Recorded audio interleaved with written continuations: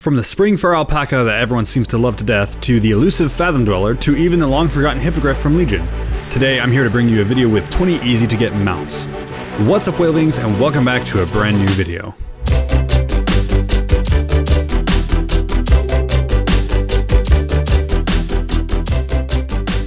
First off, I want to say that this video is a bit of a spiritual successor to my video from a couple years back, 60 plus easy to get mounts. If you haven't seen that video, be sure to check it out for an extra chunk of mounts that you might not have. If you enjoy this video as you watch it, make sure to smack that like button and leave a comment letting me know if you have any questions or just how much the video helped you. As it turns out, a whopping 98.9% of the people watching my videos aren't subscribed, so if you'd like to help that out and be part of the 1%, make sure to get subscribed and ring that bell. It really helps support the channel a lot when you do, especially with longer and more difficult videos to make like this one. It's free and you can always unsubscribe later, no questions asked. Anyway, that said, let's go ahead and get started. The first couple are a little bit more time consuming, but I wanted to go ahead and point them out at the beginning of this video since they both involve dailies and can't really be skipped or done easily in one day. So make sure to start these if you're interested before you head off to the rest in this video. The first one will be the Shadowbarb Drone.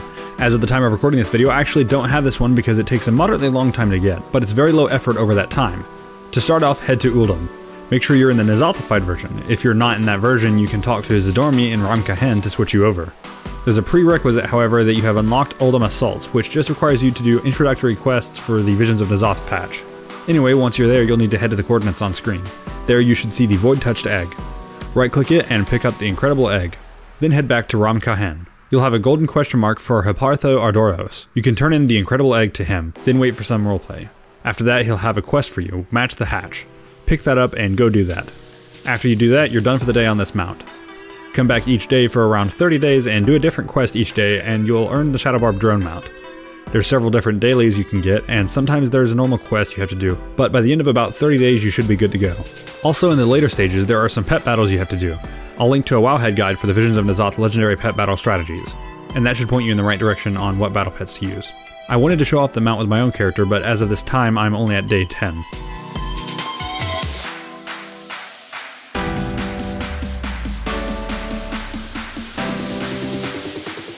Moving on to the Springfur Alpaca. Yes, I know you love the alpacas, okay? Let's get started on it. The first thing you'll need to do is head to the Nazathified Uldum. You may already be there from the Shadowbarb Drone bit above, which is good because it makes this a bit easier. Anyway, once you're there, what you'll need to do is head to this river. All along the riverside, you'll find these plants which drop the Gersal greens. You'll want to look around and find 7 of them total. You don't need herbalism to gather the herb, but it does make it much easier to find them as they'll show up on your minimap if you have herbalism. Any which way, they'll look like this. Once you get these greens is when the daily part begins, which is a bit annoying, but if you love alpacas, yes, I know you love alpacas, it's worth it because this is the easiest of the new alpacas to get. I'll have a list of coordinates in the description for you for an NPC in Uldum called the Friendly Alpaca.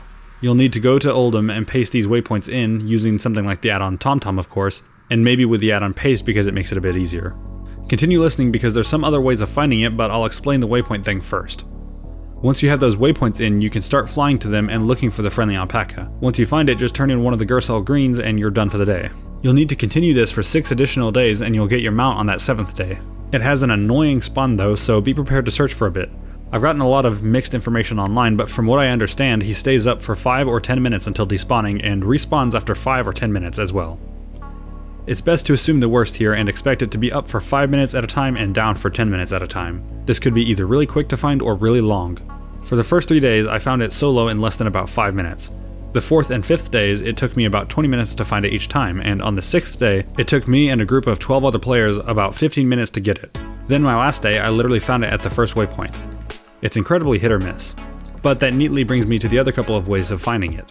While searching for it, something that can be key in saving you some time is the group finder. While you are searching, periodically search the group finder for friendly, and if you're fortunate and not doing this at 4 in the morning, you'll come across a group who is either searching for it or has already found it. Granted, this is only the case while the mount is relevant, so this is probably temporary until Shadowlands comes out. Additionally, something worth noting is that you can actually complete this quest while in a raid. In case you don't know, most quests cannot have progress completed while you are in a raid for some reason. They made an exception for this though. Another thing is to keep an eye on general chat for people announcing its location. This doesn't happen often, but in the event that it does, it can really save some time.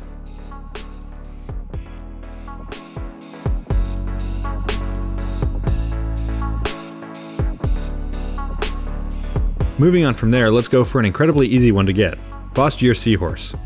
Feel free to skip this one if you only care about mounts you can use anywhere, as this one can only be used in this zone, Vashj'ir. But this video aims to also please players who are trying to collect the highest quantity of mounts toward their mount collection achievements. This one can be a little wonky to get if you're already 110 or higher. First, what we're going to do is get Hero's Call Vashj'ir if you're Alliance, or Warchief's Command Vashj'ir if you're Horde. To get this, you'll need to head to a Hero's Call board if you're Alliance, or a Warchief's Command board if you're Horde. However, you may have a different zone on here like I did, like Mount Hyjal. If that's the case, you can pick it up, then check the board again. Once you find Vashj'ir, head over to turn that in to Recruiter Barnes or Commander Thorak, depending on your faction. Now, ideally you may have the quest Call of Duty available here. I did not. Any various number of stupid things may be preventing you from seeing the quest as well. For instance, for my character, it turned out that the Battle for Azeroth intro quest was blocking me from seeing it. So I had to go do that before getting started with Call of Duty. Anyway, once you fix your phasing, come back here and pick up Call of Duty. He'll just straight up teleport you to the place of your faction in Kelpthar Forest, or you'll have to do a little roleplay event before being taken there. From there, there's a few quests for Alliance and a few for Horde. They're mostly the same thing, just different factions. Basically, just complete quests until you fought off some Naga and have been taken captive, and Aeronoc's Stonespeaker sets you free. At this point, both factions should be at the same point, which is where you'll do better late than dead. Then, the Abyssal Ride. Completing this series of quests, you'll have the Vashj'ir Seahorse, which does count toward your mountain collection counts, but unfortunately you can only ride it in Vashj'ir. Also, to be clear, something I learned while doing this video is that it only counts towards your mountain collection counts if you unlocked it on that character. If you want multiple characters to count it, you'll have to unlock it on all of them.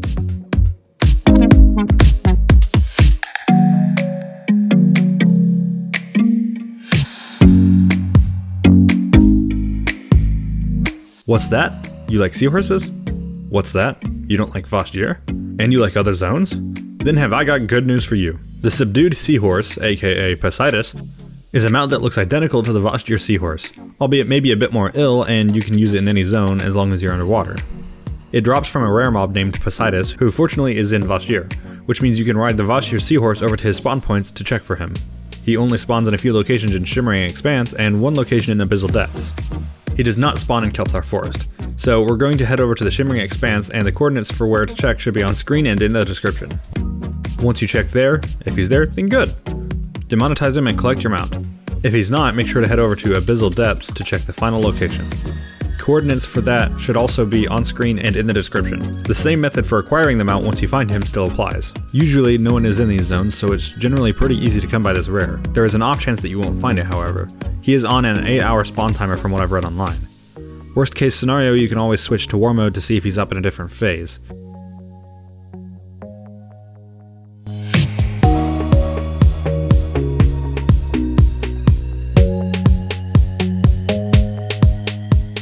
Next up, we'll be moving on to the first of a few secret mounts, the Fathom Dweller. It's an aquatic mount just like the last two, but it's a little more jellyfish-y.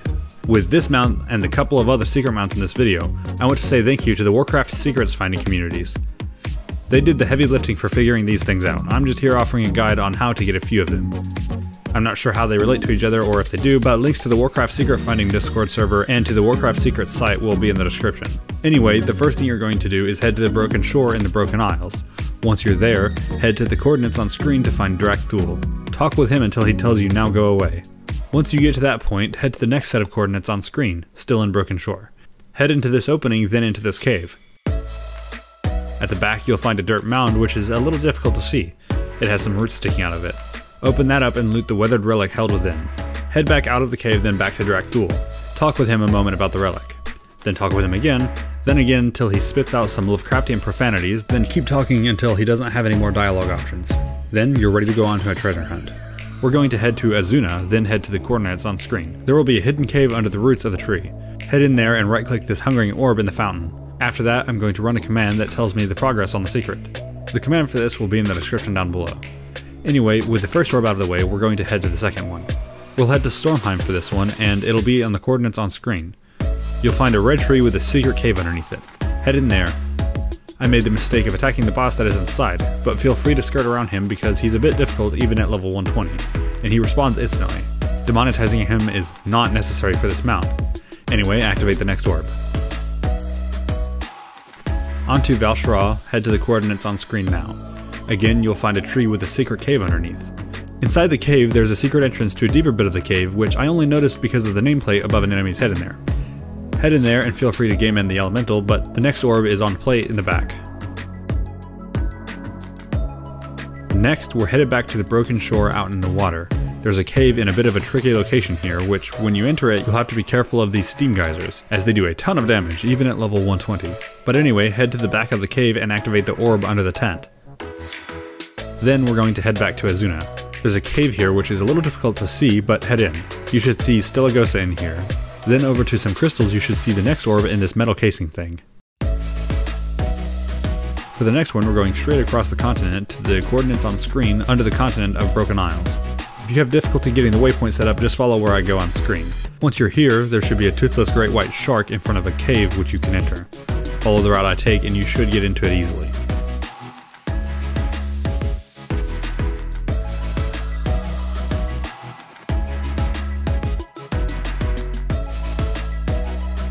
In the cave there are some more geysers. Head on to the little landmass in the cave and activate that next orb. Then we're headed to High Mountain. There's a secret cave here which, when entered, there is an orb and a reptile skull. Right click it. Next we'll be headed back to Azuna again.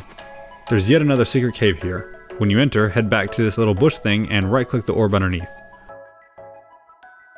Then we're headed off to the coast of the Eye of Ashara.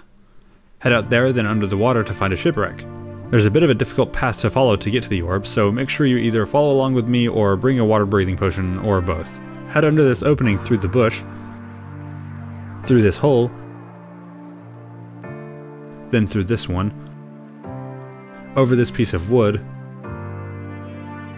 then down and under this beam. Then there's a secret cave even behind all that through a bush. Head through that and we can find the orb in a flat area of water in the back of the cave. Then we'll head back to Drakthul. On his desk will be the last orb. Activating it, he'll flip out and start saying some stuff. Talk to him and he'll tell you to go away. Then after that, you'll have access to a world quest on the Eye of Ashara called Danger Kazumath the Hungerer. This will either reward you the Fathom Dweller mount or Hungering Claw battle pet. If it's the mount, head over there and grab it while you can. If not, you'll have to wait until it is. The world quest is on a 2-week cooldown, and when it pops up, it has a chance to award you either the mount or the battle pet. And if it's the pet 1 week, that doesn't mean it will be the mount the next cycle. So keep checking every couple of weeks till it pops. If you don't want whatever's up, no worries, just don't do it.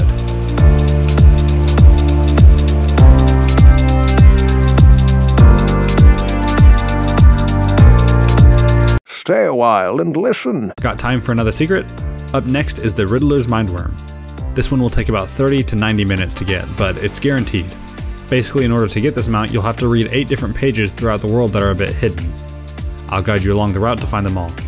Again with this secret mount, thanks to the Warcraft secret finding communities. Links to their sites are in the description down below for those who have skipped here without seeing the previous one. While reading these pages, you can check your progress along the way with a script I'll leave in the description. It'll tell you what pages you're missing, though this tells you which page in the order, not which page by number. In other words, the first page is page 1 instead of what it's called, which is page 9. The first one will be in the Legion Dalaran. That is, the one that is in Broken Isles and not Northrend. You'll head into the Ledger Domain's Lodge, and find page 9 on a bookshelf in the back. Right click it to read it, and we'll be ready to move on to the next one. You'll want to head to Duskwood for this one, in the center area of the map, and find this moonwell. On the bench by it, you'll find page 78.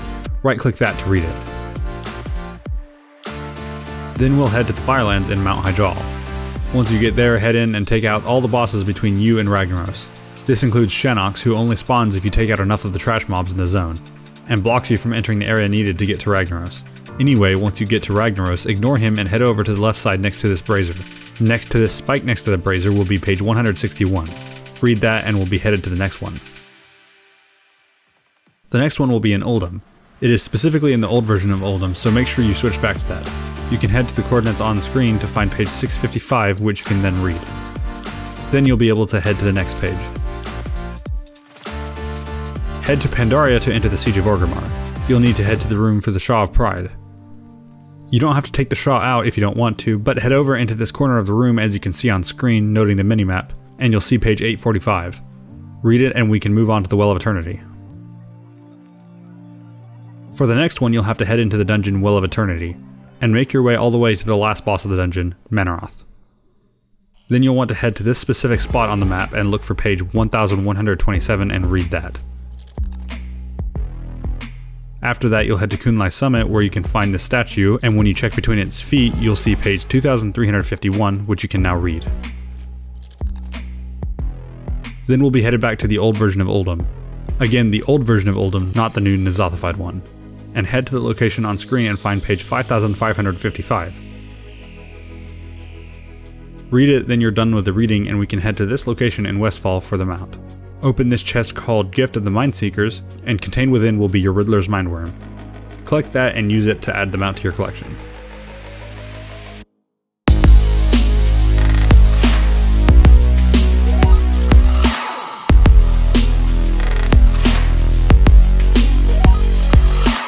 Moving on from the Riddler's Mindworm, we have a set of 4 mounts which are locked to a certain zone, much like the Vashj'ir Seahorse.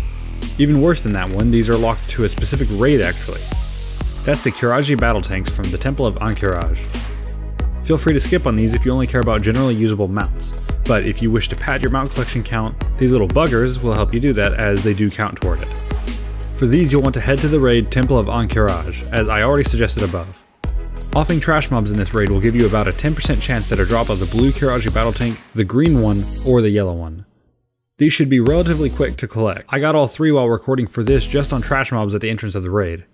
There's an additional one though which has a lower drop rate, which is the red Qiraji battle tank. While it's still easy, it does take quite a bit longer than the others as it has around a 1% drop chance. If you want to try a fun little game, count the number of times you unalive a mob which can drop this mount, and see how many it takes. When you see the number, just think about the fact that this mount has the same chance to drop from these trash mobs as most mounts like Invincible's Reigns or Ashes of Alar have to drop from their respective bosses.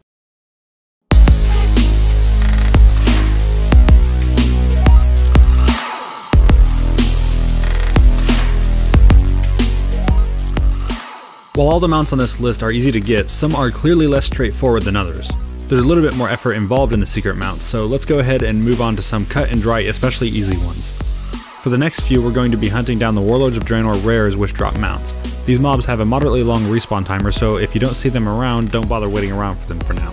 The best you can do are one of 2 things. Either come back another time, probably a day later, or also try coming back with War Mode turned on. Or off, whatever is the opposite of your norm.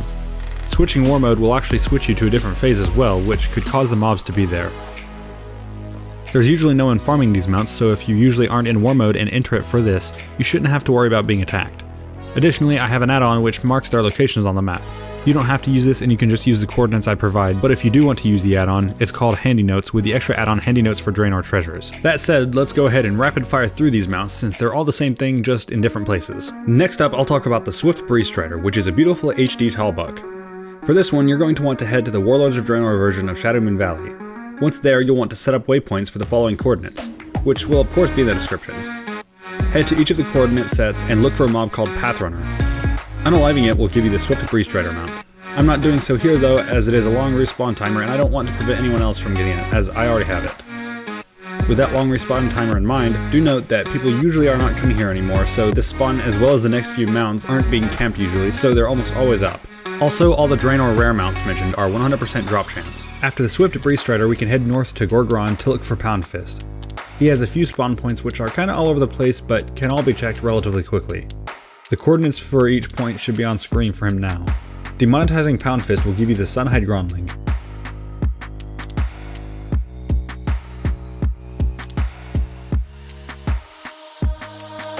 Let's head to Frostfire Ridge where we'll find 2 mounts again, although with very different spawns.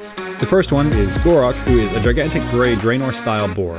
Finding him and ending his existence will grant you a mount, Great Greytusk. Possibly one of the ugliest mounts I've seen in the game in my opinion, but to each their own. Anyway, from there, let's move on to Not Karash. The reason I said their spawns are quite different is because this guy respawns very quickly after demonetization. From what I have seen and heard, it is about 15 to 30 minutes for respawn. Ending him, you'll get the mount Garn Nighthowl, which is a Warlords of Draenor styled wolf/warg mount. The interesting thing about this one though is that you can actually sell or buy the mount on the auction house. It's quite cheap to do so as well.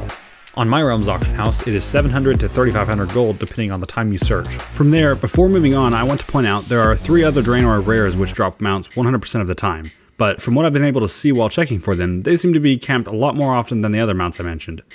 These are as follows. Silhide spawns at the coordinates on screen in Talador. Unaliving him will give you the Sapphire River Beast. Lookhawk spawns at the coordinates on screen in Nagrand. Offing him, you should receive the Mottled Meadow Stumper. Knack the Thunderer also spawns in Nagrand at these coordinates.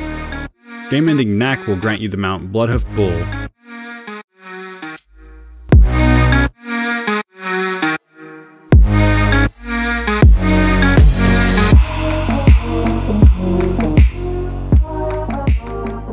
Alright, let's return to secret mounts for a moment, or a few.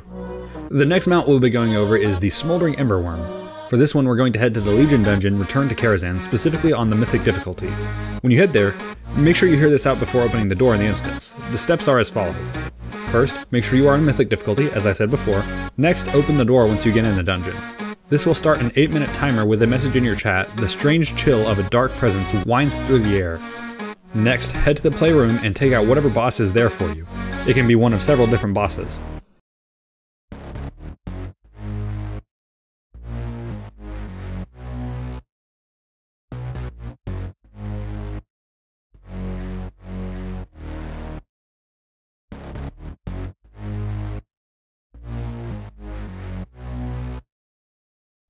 Anyway, once you get done with that, head through the door on the opposite side of the stage and head around through to the audience room.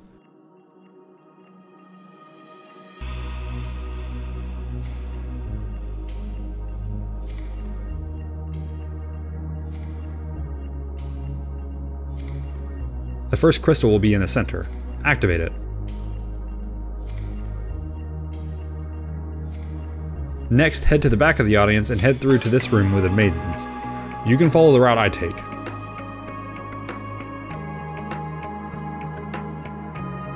And activate the second crystal there.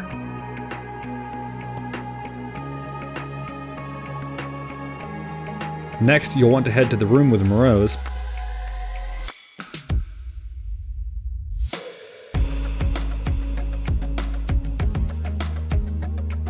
Body him and activate the third crystal.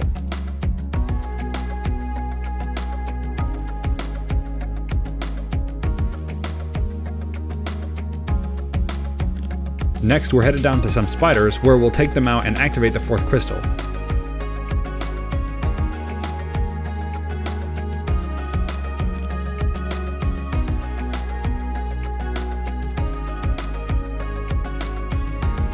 Next, follow the route I take, or if you're familiar with the dungeon, whatever route you want, but to get to the curator.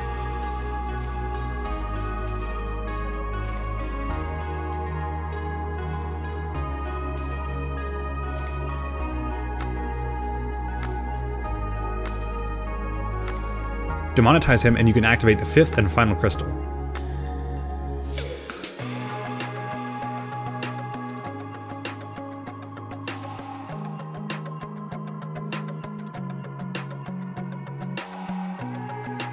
From here, you'll have 5 minutes to follow the route I do to find the Shade of Medivh.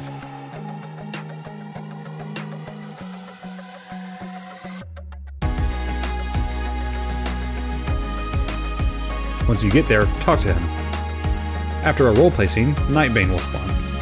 Ending Nightbane, you can loot him. He has a weird chance of dropping the Smoldering Ember Wyrm, but I'll try to explain it now. To the point for solo, just know that if you solo this, there's a 20% chance to get the mount or a 1 in 5 chance. Very high odds, at least relative to mount drops.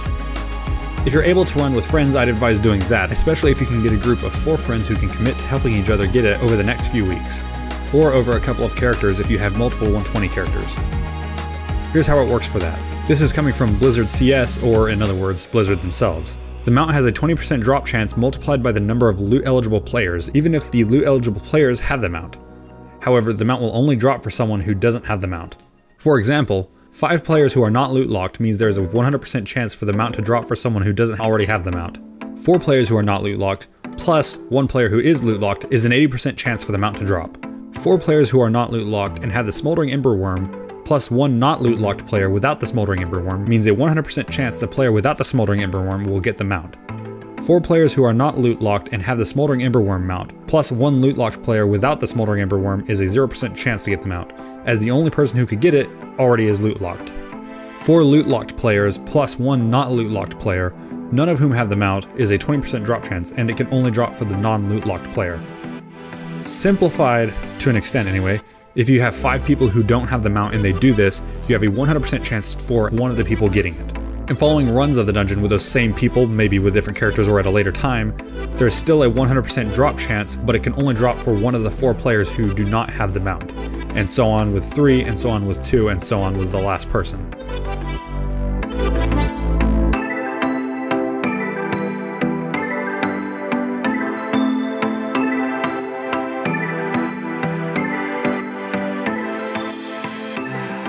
Up next is the Infernal Direwolf. This mount is a bit more of a mental effort to get than a lot of the others, but with today's level of gear it should be relatively easy as far as actual execution goes. This comes from the Warlords of Draenor Completionist achievement, Glory of the Hellfire Raider. Since it is such a large thing, I'll link to my guide on how to do that in the card at the top right now, or if you like you can check the description down below.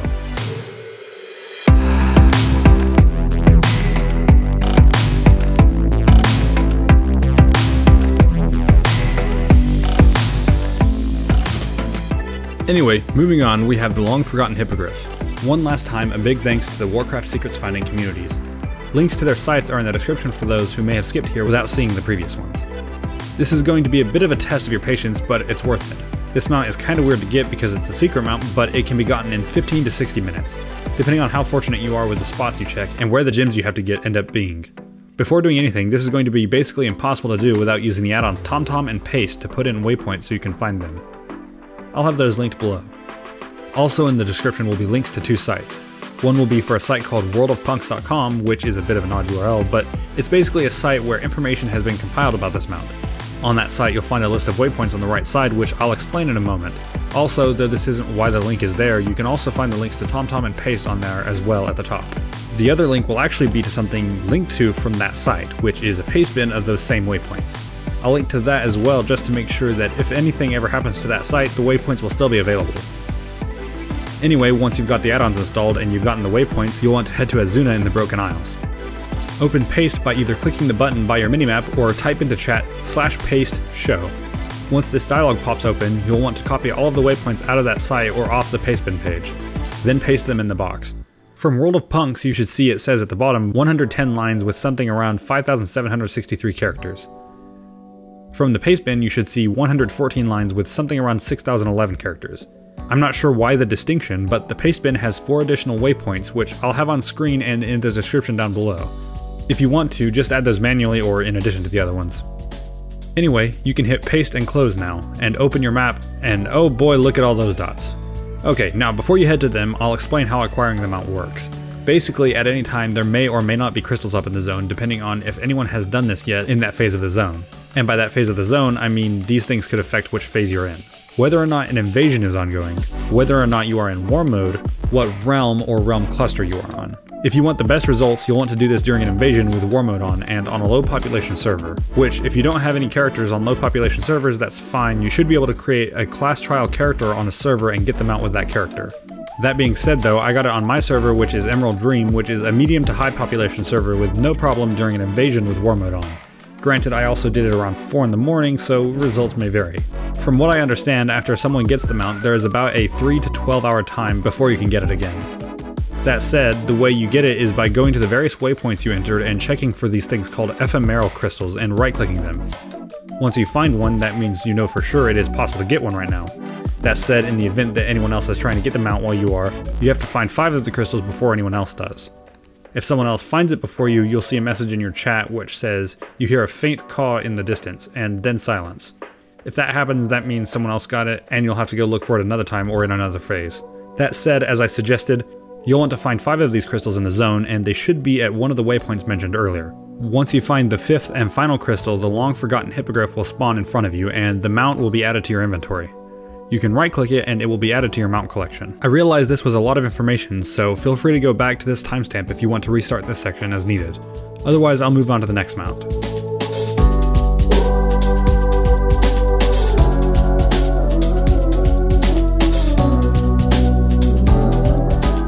The next mount you can go for that's relatively easy is kind of a rolling one, but it's the Brawler's Guild mount. The Brawler's Guild kind of comes and goes, and with it, different mounts become available. For Pandaria, it's the Brawler's Burly Mushan Beast. Warlords of Draenor didn't have one as it had other rewards available. Legion had the Brawler's Burly Basilisk. Battle for Azeroth had Bruce. I wasn't making videos for this channel when the Brawler's Burly Mushan Beast was current, nor did I ever even unlock that, but I made a guide on how to get the Brawler's Burly Basilisk when that was current, and I've made a guide on how to get Bruce. I'll link to the Bruce guide in the card as well as the description down below, but so long as I'm making guides for World of Warcraft and there's a new version of the Brawlers Guild out, I'll be making guides on how to complete it, which presumably will also entail whatever mount is available if one is available. Something worth noting, the Brawlers Guilds are usually incredibly difficult to do as soon as they're made available unless you're a high-end player, but as time passes, they become incredibly easy because of outgearing them. If you want to stick around for those guides or whatever else kind of content I make, be sure to get subscribed and hit that bell to stay notified of future uploads. In the event that I stop making guides eventually, you can always check on Wowhead or Google for whatever the latest Brawlers Guild has to offer for you. I don't imagine them taking this feature out as a lot of players tend to really enjoy it.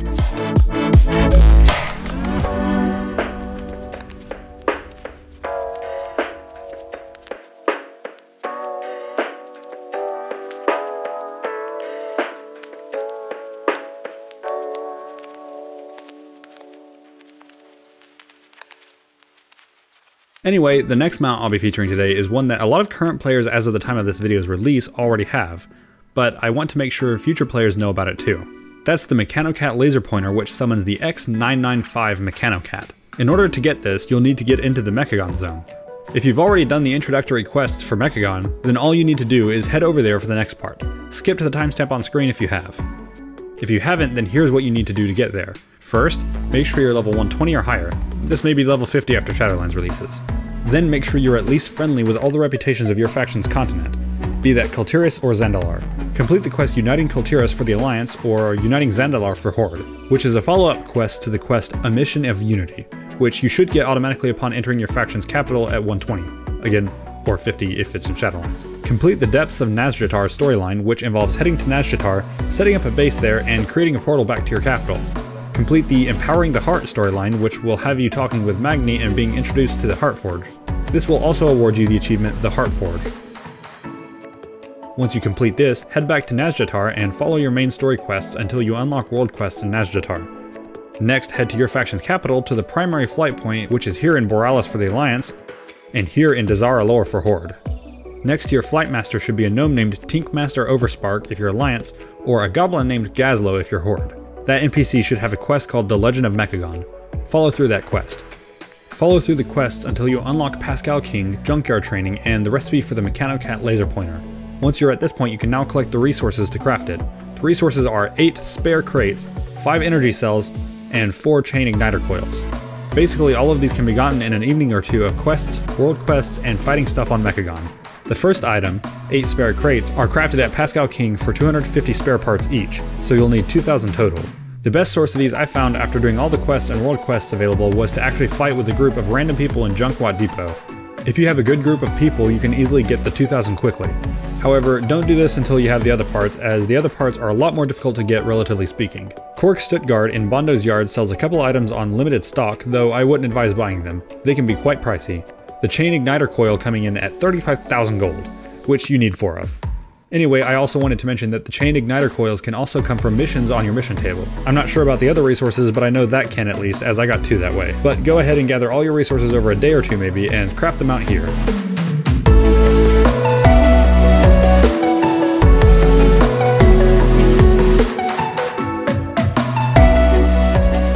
Up next we have some I'm actually amazed I hadn't known about sooner. That's the Riding Yaks. If we head to Kunlai Summit, we can head to the coordinates on screen and find Uncle Big Pocket. Talking to him, we can buy the reins of the Grey Riding Yak and the reins of the Blonde Riding Yak, each costing 3,000 gold. Also, while I wouldn't describe it as an easy mount, this is also where you get the Grand Expedition Yak here, but that's 120,000.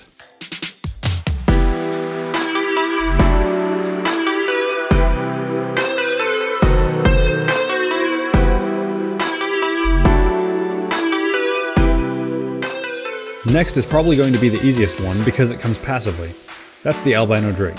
If you follow the rest of this guide for 20 some odd mounts as well as my other guide for 60 some odd other mounts, you should easily be able to clear 50 mounts, which is what's needed for the achievement Leading the Cavalry. That achievement awards you the Albino Drake mount.